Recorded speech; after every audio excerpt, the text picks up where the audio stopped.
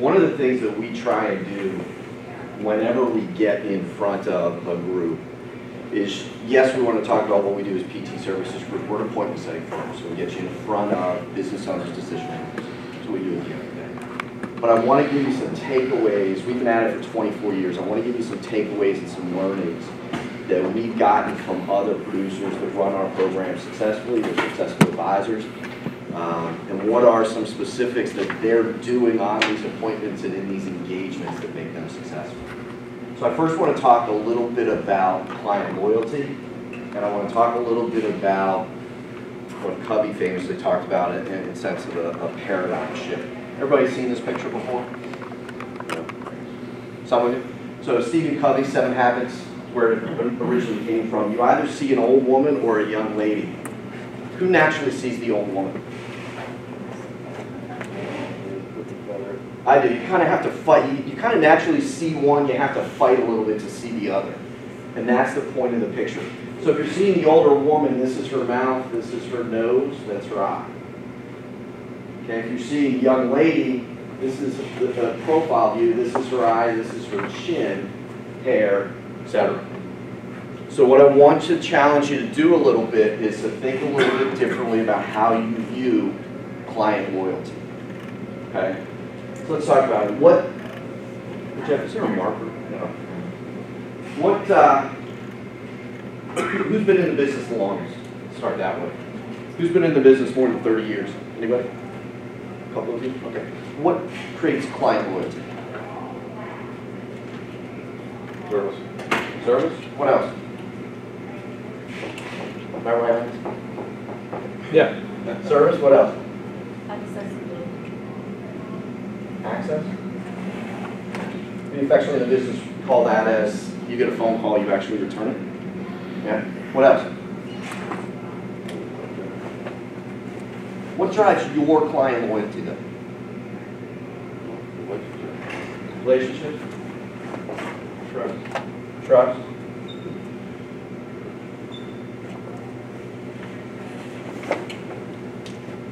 I'd argue it's the one thing you don't like. I'd argue it's sales. We'll talk this through. So when we work with somebody, one of the very first things we do is we build a storyboard. What's your culture? What's your tone? How do you present yourself? And what is differentiating in what you do? Okay? So one of the common questions that you probably get is, well, what makes you different, better, worse than these two, those two, etc.? A lot of times we hear the same stuff. Been in the business 50 years, great service model, laser-like focus on it, sort of that blah, blah, blah stuff. And you act like one doesn't have a laser-like focus and the other does. Everybody does. By the way, these things, service is what? Long-term or short-term? Long-term. Trust comes with what? Time. Relationship comes with access you have to prove. Okay? All these things are on the back end. And there's no advisor that we meet with that says they have a horrible service model. Okay? None of these things get implemented unless you do what? So, sell. You get the relationship in the first place. Okay? I'm not trying to diminish those or say they're not important, but I also find the advisors we talk to, that's where you naturally want to spend your time. That's the preferable space. So let's talk about it for a minute. 2013 or 14 book came out. It's called The Challenger Sale. 2 guys from MIT spent umpteen years doing their research, etc. 53% of client loyalty was about the purchase experience. The upfront behavior, the upfront purchase experience. Okay? So we're going to talk about a few things. We're going to talk about PT, what we do, how we do it, all the nuts and bolts. We're going to talk about what that purchase experience looks like for successful producers that we work with, what are the specific things that they do. And we're going to talk a little bit about, well, partnering relationships that we offer from an appointment setting side, some of the core behaviors that we do. My goal in this time that we'll spend together is to get you far enough down the road that when you leave here today, you can say, hey, John and PT has some potential, we ought to have a conversation, or just not a fit for what I do. But you'll get to a conclusion one way or the other. Okay.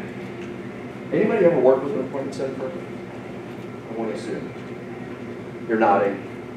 little bit, yeah. A little bit? Yeah. Good experience, bad experience? So-so? A little bit, A little bit of both? yeah. So we're all one location, Pittsburgh, Pennsylvania. There's it's actually about 75, almost 80 of us now.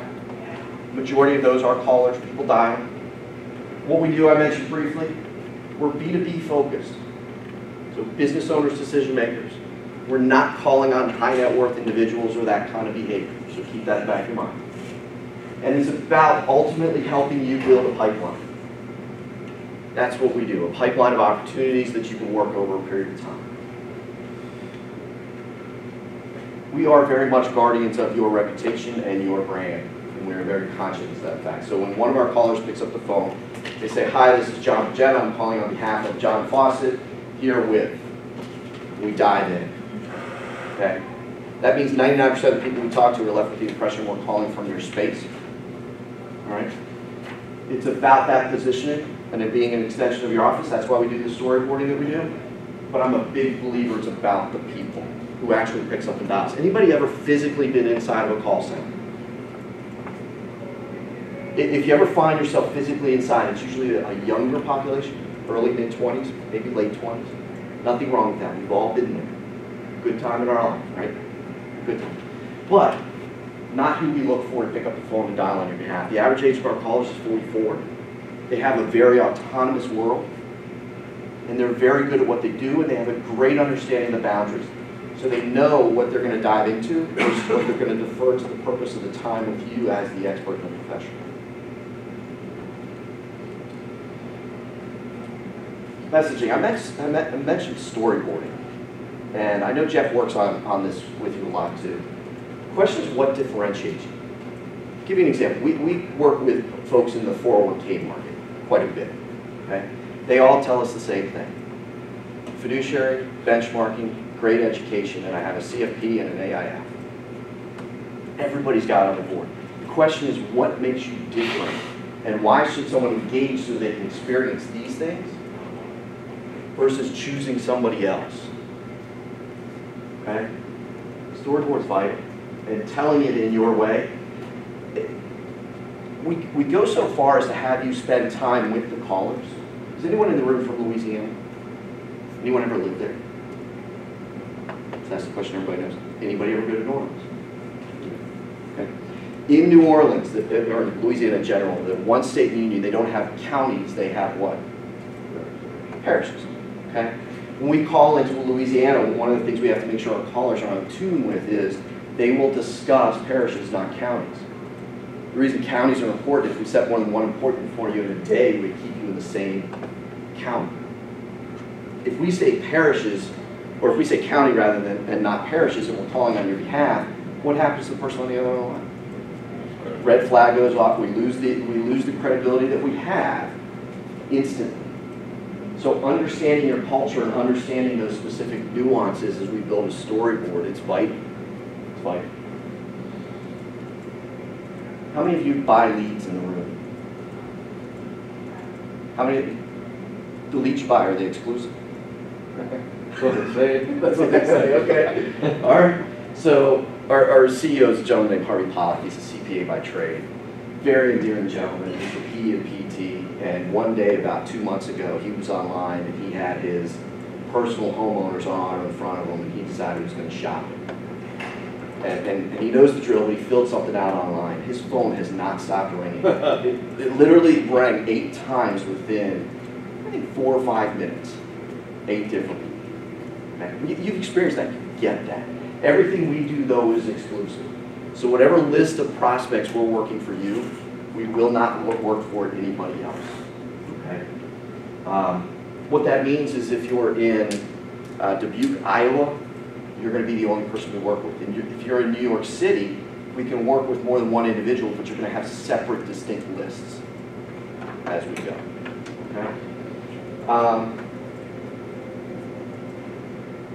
Ensuring quality. So just to give you a sense of our environment, our culture, every time a caller picks up the phone and dials, we record it. Every time they set an appointment, they log it. We have a team of people that is just dedicated to listening to those calls. Okay? as you would imagine, it takes a unique enough person to dial a phone all day, every day. It takes an even more unique person to sit there and listen to those reports. All right? But we're trying to listen for the obvious and the not so obvious. The not so obvious is there any sense somebody was pushed into an appointment? Or is there any sense somebody took it just to get us off their phone? The other side of the coin is that story we talked about, that storyboarding, did we tell your story properly? And did the prospect answer all our qualifying questions? And do they fit, therefore, in the makeup of the type of person that you're looking for? It's all about ensuring quality. We do a lot of little things exceptionally well that when you accumulate them, 85% of the time the appointments you go on, you rate back to us as qualified or highly qualified. Okay? That's what that work is about. The other thing that we always do is we confirm every engagement. There's one person in our office, her sole role is confirming appointments and rescheduling as needed. It's not, though, about date, time, and place. Most people confirm an appointment and they confirm date, time, and place. I want reaffirmation of purpose. So right before you go in, we may have set the appointment 10 days prior. We want to make sure that that individual is still on board with the intent of the time. Okay? So, specifically, what do? We set appointments for business owners and decision makers. Executive comp in our world is 162 bonus plan work, if that rings a bell for anyone that focuses on life insurance. Business succession planning is pretty straightforward. We manage these two calls, we will only set them with an owner of the firm. Health and welfare and qualified plans, and we do commercial P&C only. The other thing that we've done now is we do a pro partners call. And that's the intent of your focus and your time here today. We have made a CPA alliance call for 13, 14 years. Due to the interaction with Jeff, we've expanded that to include other areas such as mortgage brokers, P&C agents. It's almost only limited by your imagination as to what kind of relationship is valuable to you. But that's about connecting you with somebody that you can help grow their practice and your own. And as you know, share in revenue. So I talked about people, storyboarding, exclusivity, quality control, the process. The other thing that we do, though, is we have to spend some time with a sales coach. How many of you would say your practice is based around referrals today? Portion at least? Yeah, portion at least. Where we think is we're that supplemental aspect to referrals.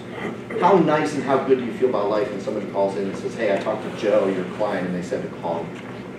It's a good feeling, right? It means we're doing these things right, and somebody else is interested in what we do. The problem is, as I asked about referral practices, how do you supplement that activity with other forms of quality activity? And that's really about what we're working to help you do. The sales coach aspect, how many of you cold call now? Anybody?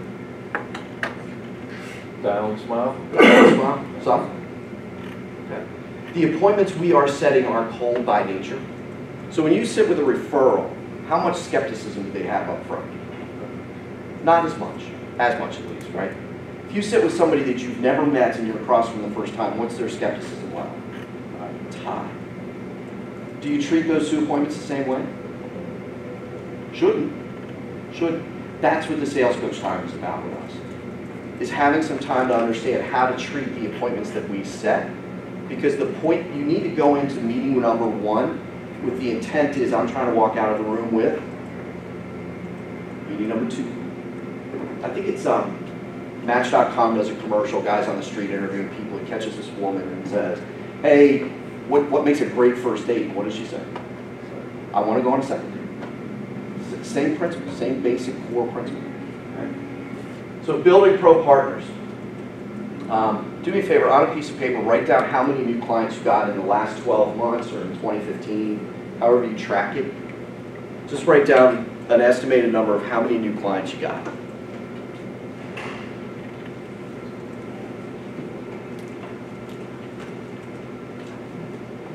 Question number two, then, of those, whatever number you wrote down, how many came from a pro partner, center of influence, whatever you like to call them? So how many came from a CPA or how many came from a relationship that you have? If any.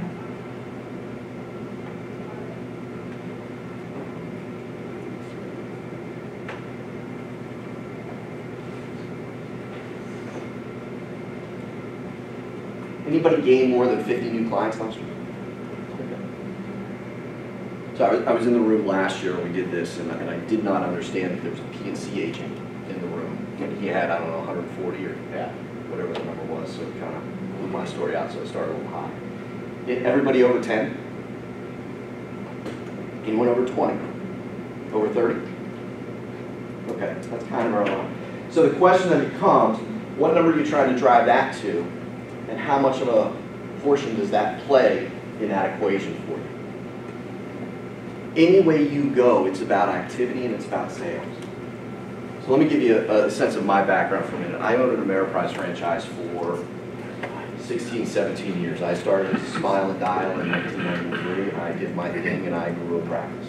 And away I went, and kept growing and growing. When I started my first year, the numbers I had to do, which I will never forget my entire life, 12, 4, and 1. Anybody want to take a guess what those numbers mean?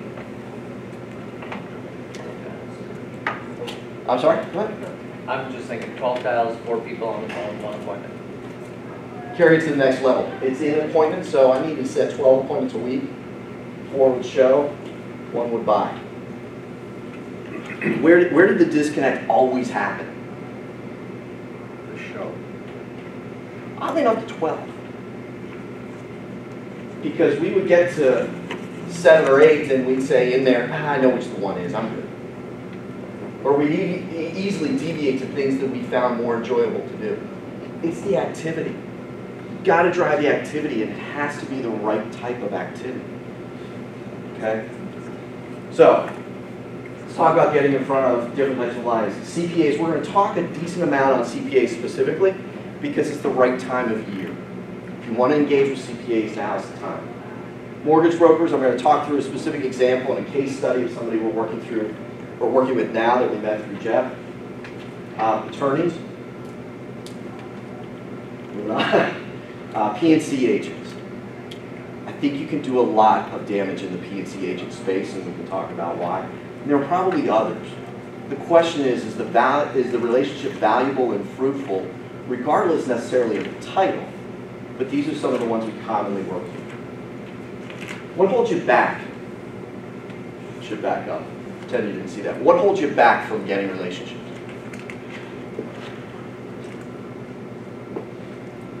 Who in the room has a relationship with one of those types of individuals? Anybody?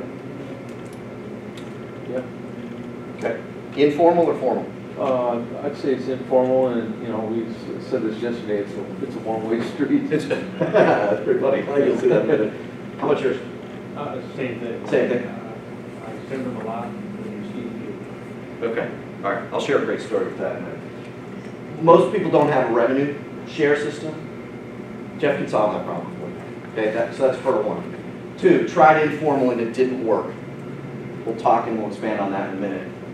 3, not sure how to sell to them. You're very accustomed to selling to an individual or a business owner, not so accustomed to selling to a partner. Lastly, don't know how or have time to generate the activity. How do you get 12 in a week, in a month, in a year? How do you get the upfront activity to even have people to talk to about these things? Let's talk about formal versus informal. So let me share a story. When I started with Ameriprise, there was a guy named Larry Cancelbaum. I'll never forget the name.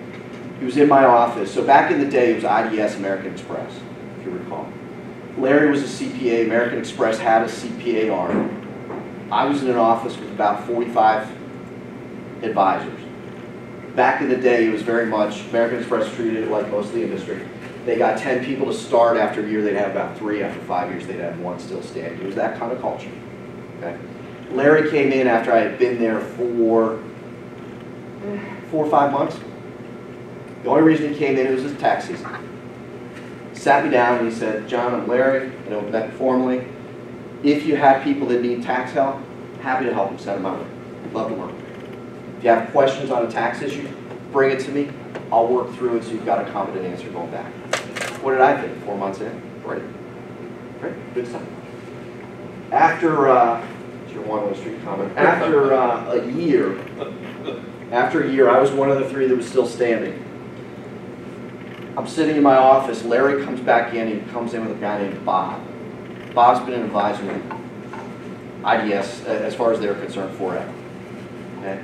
They sit down in my office, they thank me for the business that I've sent to Larry, and then Larry looks me straight in the eye and says, I know you haven't met Bob yet, because Bob didn't talk to anybody until they were there for about a year. I know you haven't met Bob yet, but I know you've been asking me about getting referrals back from me, and I want to be upfront and tell you you're not going to see it. I said, all right, I appreciate genuineness. I said, why not? Guess who spoke then? Bob. Raised his hand and goes, because it sounds with me. The difference is, Bob has a one-to-one relationship. Everybody else is a one-way street. I was one of many. Okay? And there was no incentive for Larry to send anything my way, regardless of how much I sent his way. So to your point, it's very much a one-way street on an informal basis. What is the incentive for that pro partner? In my example, Larry didn't have it. And I was one of many. Everybody's just sending business to Larry, and anything he's got, he's sending back to Bob. Not sure how to sell to a CPA. I mentioned briefly our founder, Harvey Pollack. He's a CPA by trade, so I understand the dynamic and the animal that you deal with. CPAs are unique. What are their tendencies?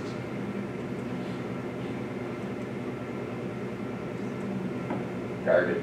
Guarded? What else?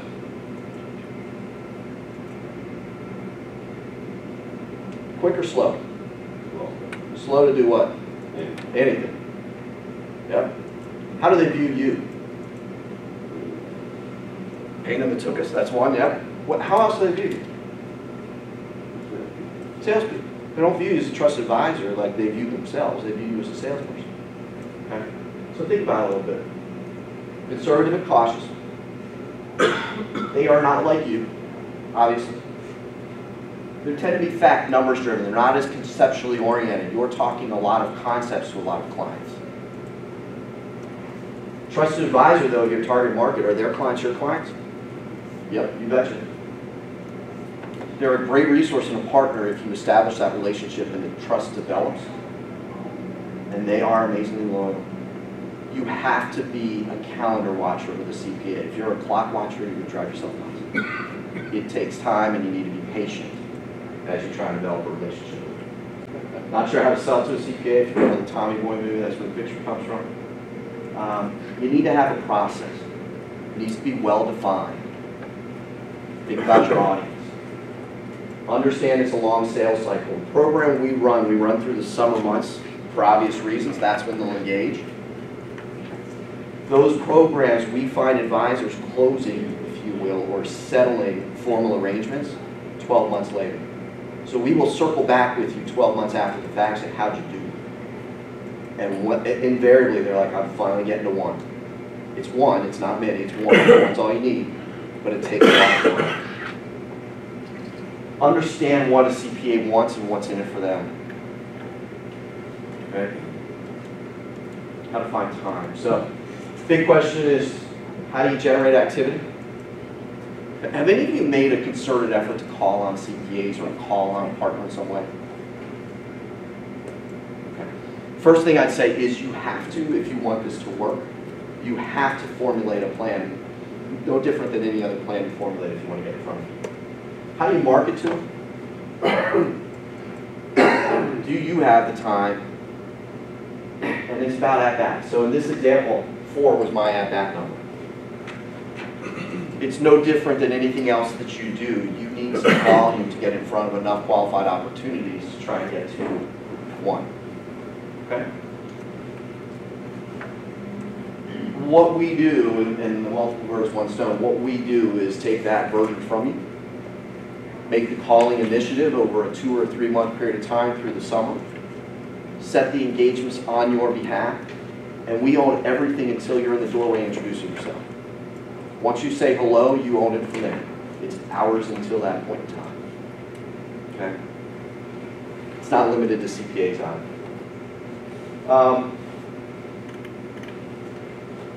About the last 4 or 5 years, our company's gone through a big evolution like any other company has over the years. We have been big believers in this one simple statement that growth requires discomfort. Okay? Anybody in the room Series 7 license? 65. Okay?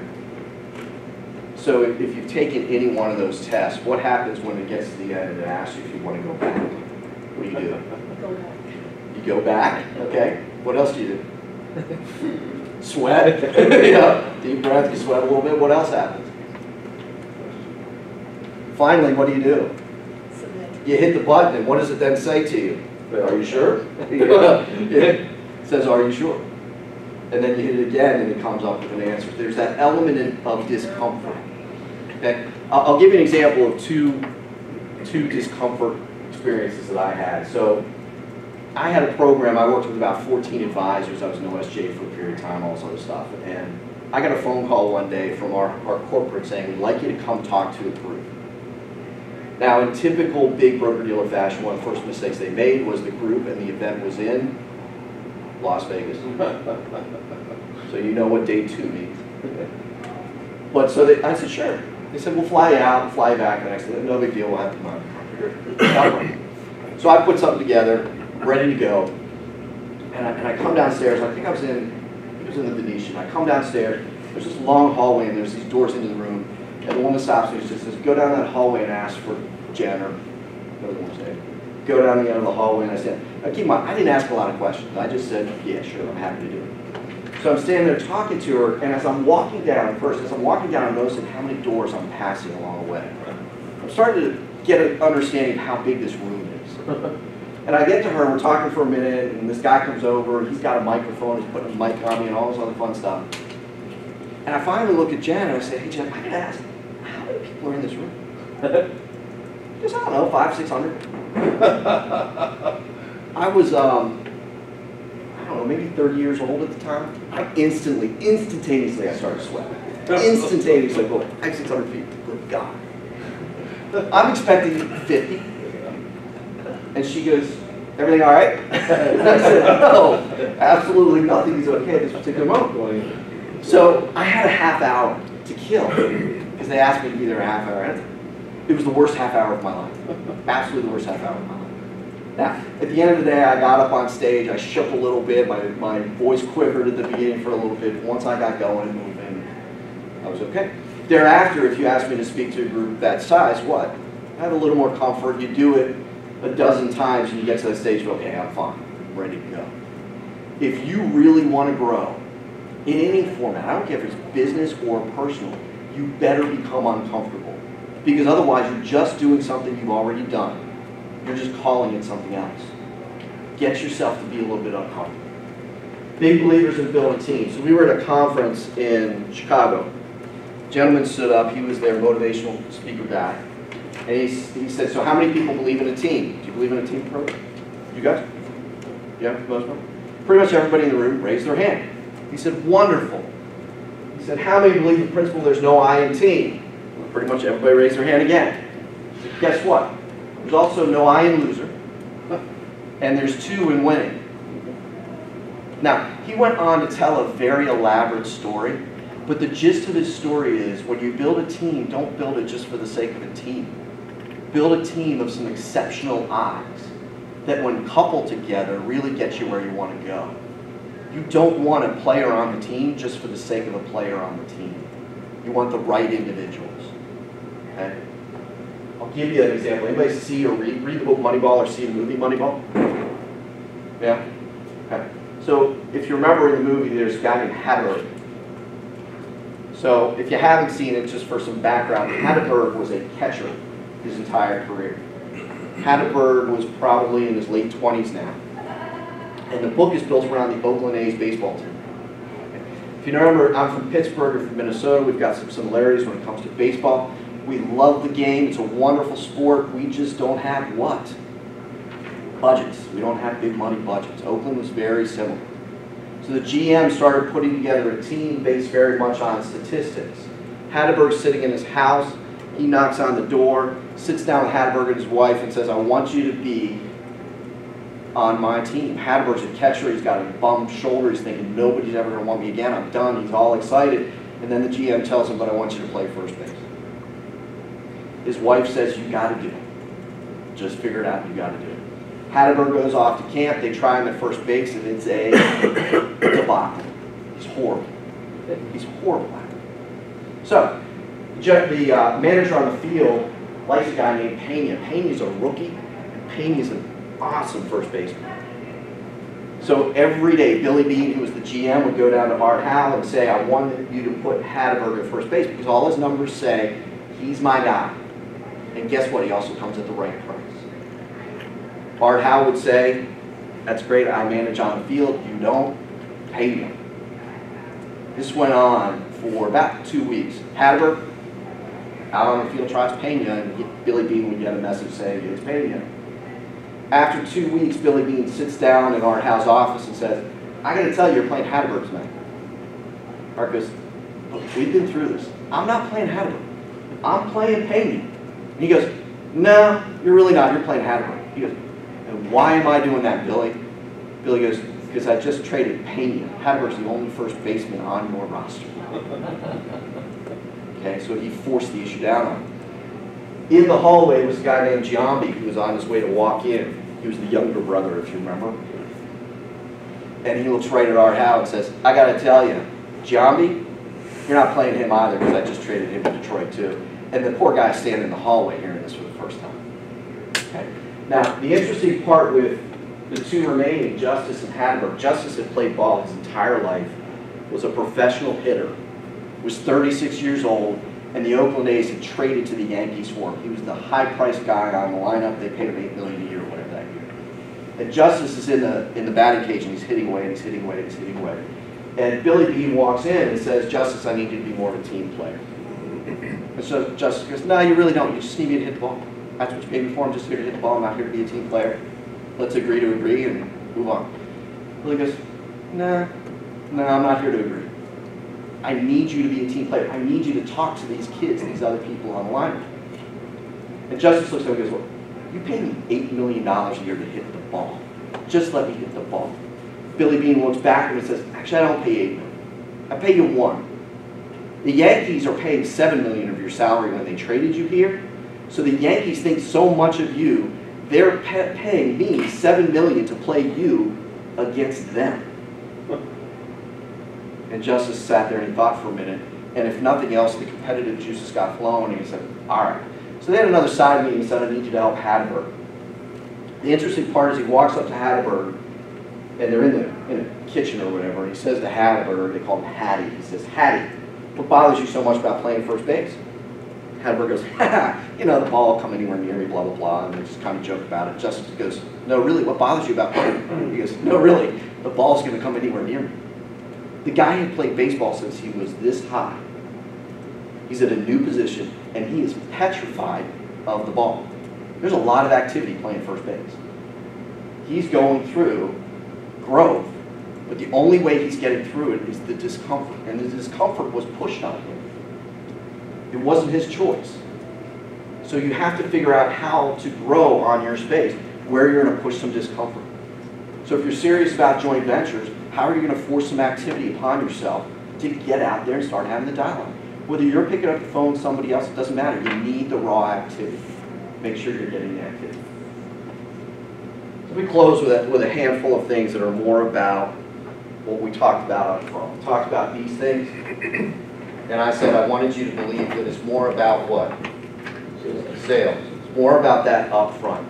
How well you differentiate yourself so you have a chance to apply these things that are valuable. Okay? First thing, one of the things that we're seeing that's a big deal, and not news to you, it's not news to you, any of the things I think I'm going to share, but rational versus emotional. This line says it's all. It says if your approach fails to engage both, it's easier to make no decision than a good one. Logic alone rarely is enough to overcome the status quo. So if you're sitting in front of somebody that's new to you, what are you going to do to get them to move? What are you going to do to get them to change? Why? If you just show them a bunch of numbers, they're not going to move off the status quo. They're not. Are you interested in talking to the person that's getting ready to retire and they've got a large portfolio, or do you want somebody that's just starting? You want the oomph. That person's got a lot of preconceived notions. How are you going to get them to move? Secondly, teachable moments.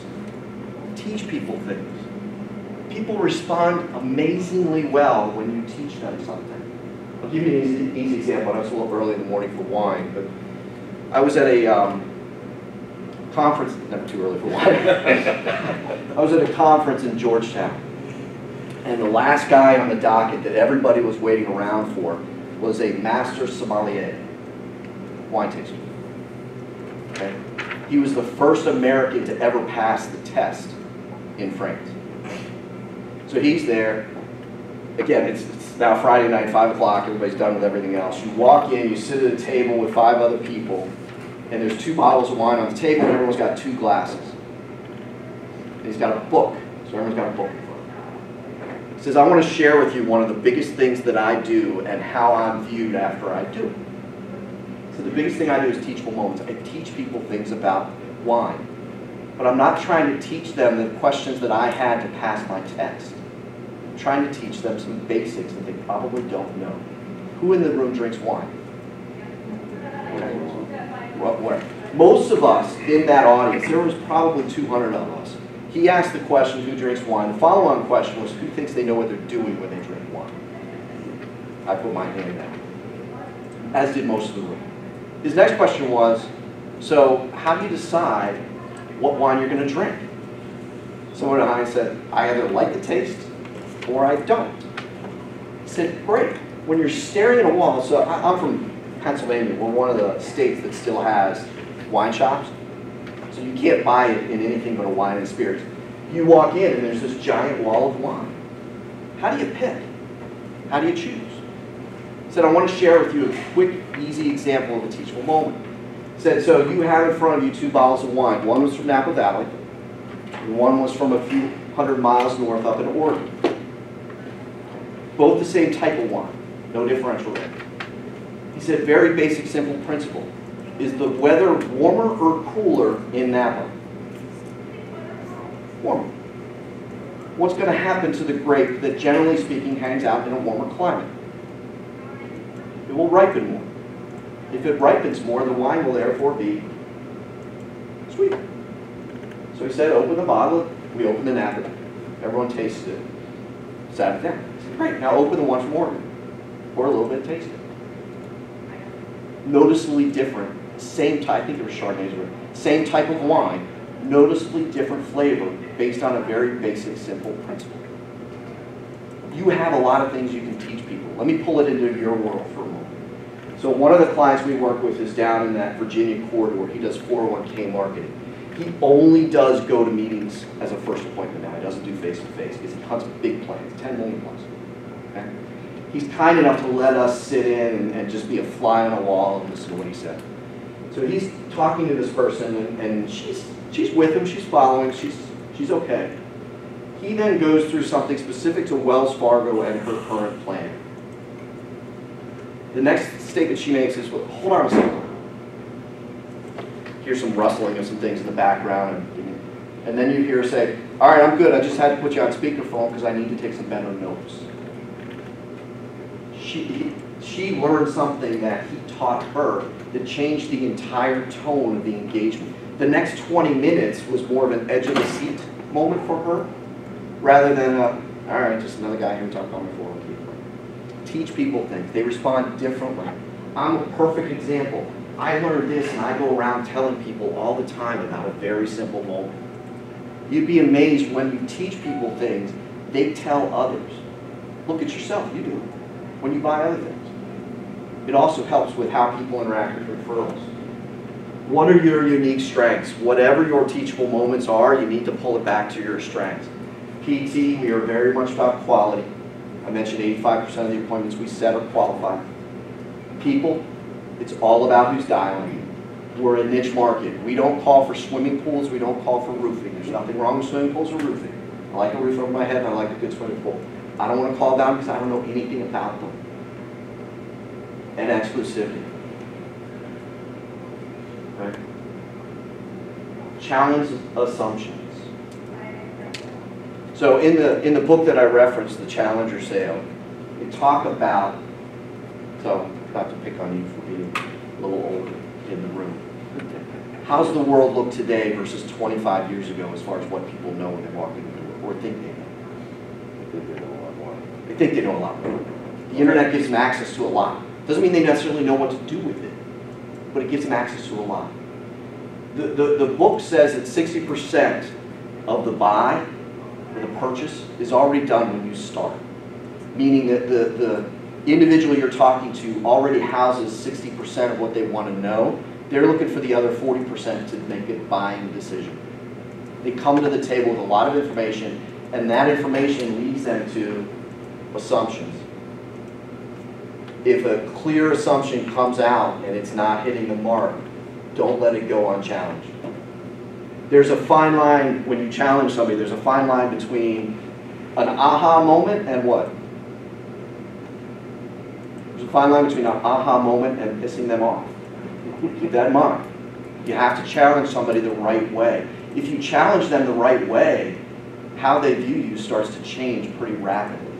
But don't let assumptions go unchallenged that you don't feel are correct, because later on, what's going to happen, they're going to base their decisions around the assumptions they have that you let go by.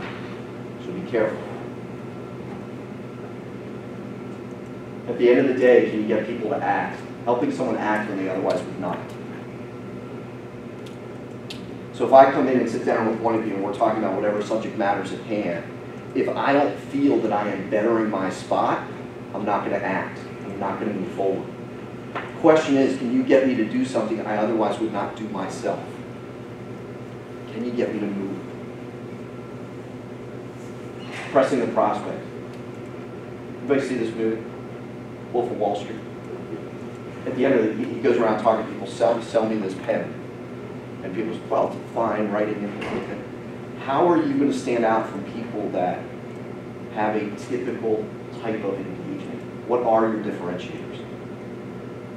I'm a big believer that if you do these things right, which most of you will do, you sell differently than most, and you have the center of influence, the joint venture relationships, it really begins to help your practice evolve in a big way.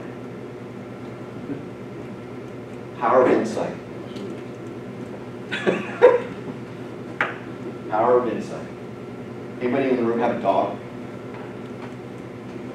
I live in a house with 4 teenagers, 3 girls, my wife, a lot of drama.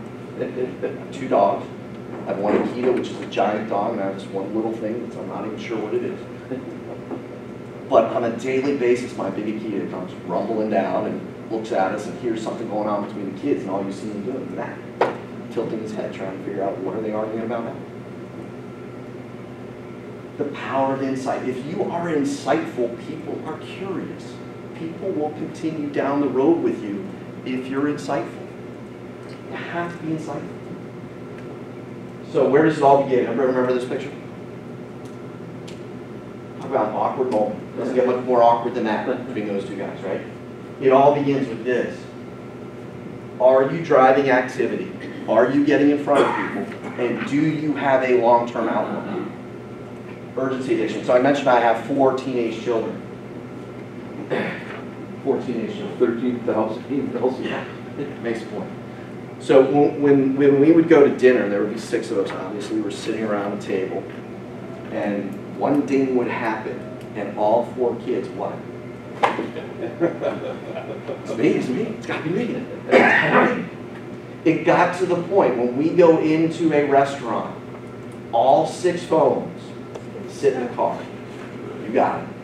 Nobody is allowed to bring a phone to our dinner table at home or a restaurant out and about. Okay? You would call it urgency addiction. There's that urgency addiction. But the people you're talking to, they have it in their own way. I mentioned be a counter watcher, not a clock watcher. Any kind of marketing you do, if you're worried about what happens next week with it, you're in trouble. You have to be worried about what happens in 12 months, 24 months. So, the question then at the end of the day is, what do you want to be great at? If you want to be a great cold caller, have at it. Everybody I talk to wants this activity, but they're not really interested in the front end work that generates it. And I get it. Get it. And it's not particularly a good use of your time. So, if you're trying to get in front of CPAs, mortgage brokers, whatever that joint venture is you're trying to do, come to us. We'll build a campaign around it, around what you want to do, around the budget you have. If what you're trying to do isn't going to work, we'll push back and challenge you, and we'll say that, I understand what you're saying, it's not going to work. We've been at this for 24 years, and we've been doing joint ventures for 13 and 24. There's a lot of experience on driving activity. So the question when you leave here, you've got a lot of tools to apply. How are you going to apply? Okay? Yes? How do you do that? We charge a flat fee for what we do ultimately, either an hourly rate or a flat fee for a start and stop campaign, X amount of time. You got it. How about performance awards? You give us for appointments, regardless of how we call them. Nope. Nope.